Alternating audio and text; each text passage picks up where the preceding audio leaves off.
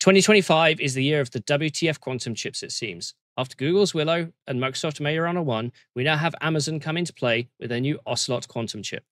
Now, Ocelot tries to tackle one of the key sources of stability in quantum chips by using cat qubits. Now, cat qubits are developed by a company called Alice and Bob from France and named after the eponymous Schrödinger anecdote. A cat qubit is actually a bosonic oscillation state at cryogenic temperatures and recovers from one source of decoherence errors better than other qubits by adding more pairs of bosons into its oscillation. The thing is, the research used 5 of these physical cat qubits and 4 regular superconductor qubits to model one logical qubit, and the stability time is an order of magnitude worse than some of the state-of-the-art. The upside is that if this technology scales to 1 million qubits, it will scale better than the state-of-the-art.